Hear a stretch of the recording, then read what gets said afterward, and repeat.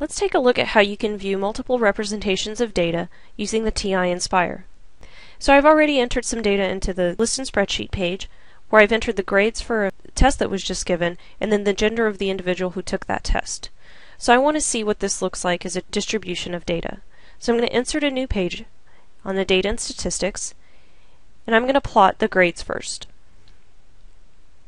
So notice I now have a distribution of what the grades look like for this particular test.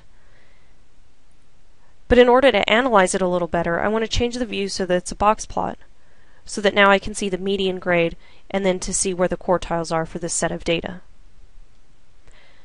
Well, because I recorded the male-female breakout for this test, let's change this so that instead of I'm looking at the whole class, I want to see the differences in grades between the males and females of the people that took this test.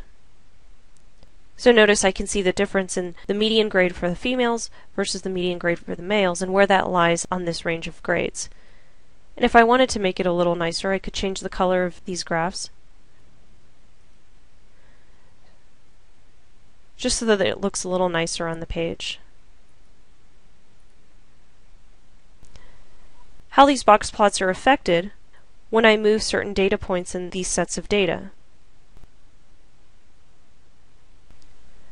So what would happen to the median score as different points are moved?